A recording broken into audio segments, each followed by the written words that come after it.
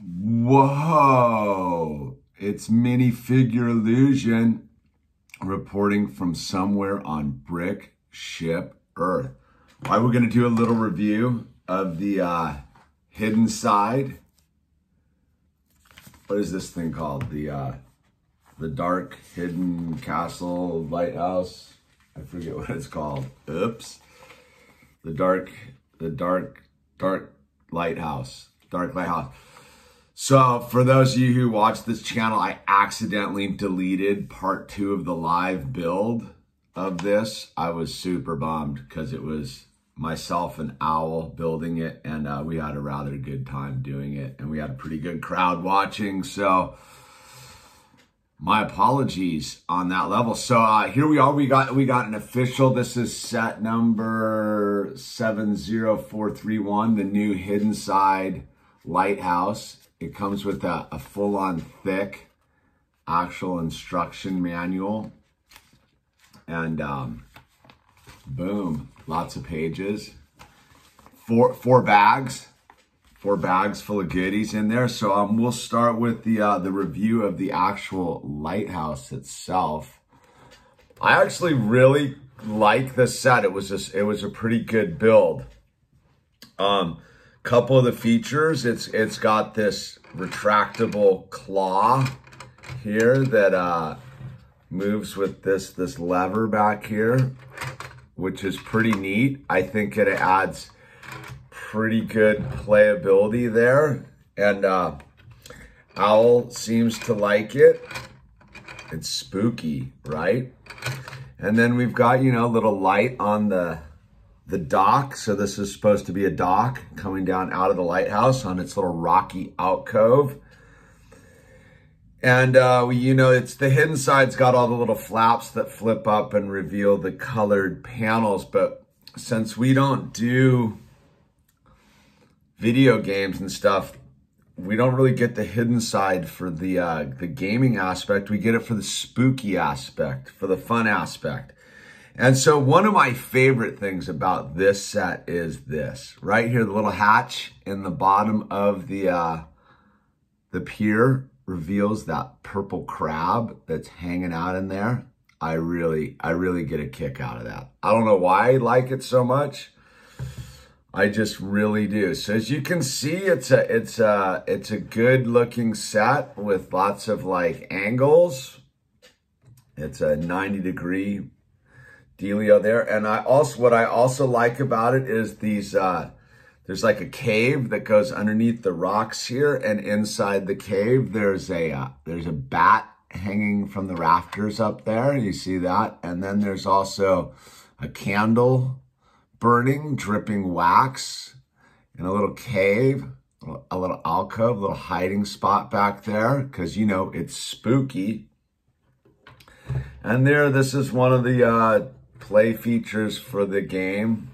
Like I said, I don't really know. And then we have the turning lighthouse, which it's almost easier to see on the backside for that. It's got the clear lens with the silver reflector, and then the eyeball lens there, and it rotates and spins. So that's fun. Oops, these aren't supposed to be on here. The heads, the extra heads. And then what I think is kind of cool is there's the little like broadcaster station in here with the microphone and a mixer panel. And down here is the little hangout room with, I think that's supposed to be like a chess table in there. And, you know, then it gets spooky. These open up and spooky. It's spooky. So there's teeth, glow in the dark teeth, and it's supposed to be the spooky vibe for you, those you want the spooky lighthouse. But it closes up and just becomes like a normal lighthouse. I think that's kind of a cool feature. There's a front door here that opens. You can walk in there and go into the little captain's lounge. My one thing is it's a little hard you can't really stick a minifigure up on the top there. You can kind of stick one over to the side. We'll get to the minifigures next. And then it comes with this handy dandy personal watercraft in here, which I don't know, I got just Jack's phone there, but it comes with this. I like it. Some people don't like the color scheme. I get a kick out of it. I think it's fun. It's got the little ghost laser beam on the side, and it all articulates out. It's a little personal watercraft action. And Owl put all the characters in scary mode here. And let's see. So let's get old. So that comes with the sailor guy, the little sailor guy. He's in scary mode because it comes with all these extra scary stuff. Blah. So he's got scary hands. But I thought he had a pretty cool, I like his hat. I like his fisherman hat. But I thought he had a pretty cool torso print. His head won't come off. So he's got a pretty nice torso print as a, you know, he's the lighthouse keeper, right? And he also has a normal head. He's supposed to get a beard here. It comes with an extra beard for you, so you can get him in full just crusty lighthouse keeper vibe. And he comes with his little lighthouse keeper weapon right there. Boom. Let's see, we got him. You get him? You seen him? Right there. So maybe I should turn on the lights. Does that help? Does that help? I think that helped. Oops. Well, so there he is. He's got his dealio there, and boom. And then you get your standard Jack. He's got all this like electroplasm stuff on him. And you get Parker here. And I always like her. I think her torso prints are pretty good. The prints on hers are pretty good. I think it's just winning. I like the patches. I like what they did with her steel. But you get one of her in pretty much everything. And you get a Jack. So and then you get the diver. And the diver is pretty much winning. I really think the print on the torso and the legs is solid. And I like the brown diver vibe. Spooky head in there. But it's actually supposed to be a female. And she's got, one face is pretty crunchy, dude. She's got crunch face going on. So she's not very happy in that one. And then she's medium happy in that one. So I don't know what to make of that. She's an unhappy lighthouse keeper girl. So I don't know what to make of that. And then you also get this pretty standard skeleton with some sort of horn. I guess that's supposed to be a foghorn or something, but you'll see it's like there's not really anywhere to stick him up on you can't really stick him up there very well. And, you know, I think that's kind of a drag, but you know, you can get him up there. And the diver here doesn't come with any flippers, but I guess the diver's ready to go in. Gonna get in there. And this jet ski is pretty snazzy, but you know, it can dock right there, boom. And I think this lighthouse actually makes a pretty good set. It comes in at 50 bucks. It's 540 some odd pieces, I think. The stickers are pretty minimal stickers, but there's some sticker action there to show wear and tear. It was a fun build. It took myself and Owl roughly, it was a 2-hour build. You know, we take our time, we have fun. We like to goof around while we Lego. And I'm recommending it. I think it's a pretty nice set, and it's gonna integrate well into our Lego thing and the It's going to be the lighthouse for the Ninjago City water port or something like that. I think it's pretty good. You could definitely leave this little contraption off, but I don't really like to alter the sets. I think they just kind of are what they are. One thing maybe is to just build this out a little bit, but I don't see that happening either.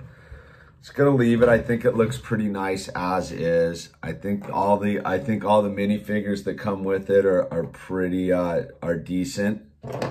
Definitely these two are winners. The lighthouse keeper and the lighthouse diver are winner, and Jack and Parker are pretty standard, but it's always good to have spares with that. And each of the spooky heads comes with a backup head, and then you get all of this stuff right there. Oops, let me back that up so you can see that. So you get the glow-in-the-dark beard, everybody gets their phone, the diver gets a spear gun, there's an extra beard, there's some extra pieces over here. People get all fired up on the extra pieces. Let's see, are these the extra pieces? Wait, here they are. Let's bring the extra pieces in for a quick look. There was one cool extra piece which I thought was pretty snazzy, which is nice, is this chrome dish.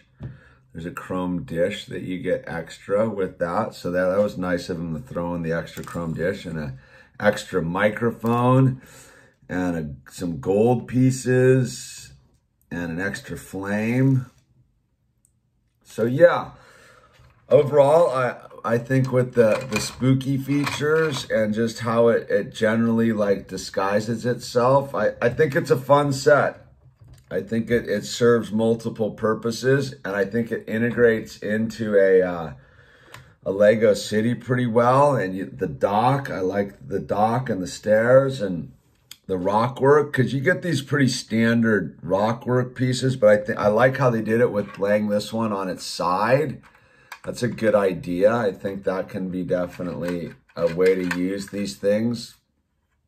So I think that comes out pretty nice. The rock work's pretty good. And like I said, I like the little cave in the back. I think that is a little bonus detail. So I'm giving this set I'm recommending it. I like the hidden side set. I'm partial to that. So go get your hidden side on. Enjoy it. Have a good time with it. It's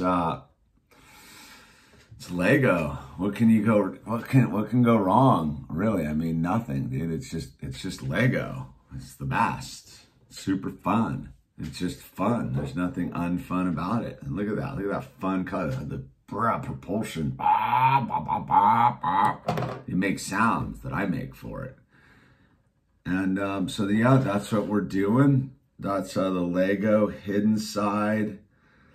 The dark lighthouse. I forget the name because I don't have a box sitting in front of me, but it's set number 70431. Lego. Bringing it home. I brought it home. You should bring it home. Why not? Anyway, there's links down below. Get the word out. And join us for live builds. I apologize to anyone who wanted to watch part 2 of the live build. I don't know how I deleted it, but I did. And bummers. So that's the illusion. And wait. That's Minifigure Illusions signing off from Brick Ship Earth, saying, hey, keep on building. All right.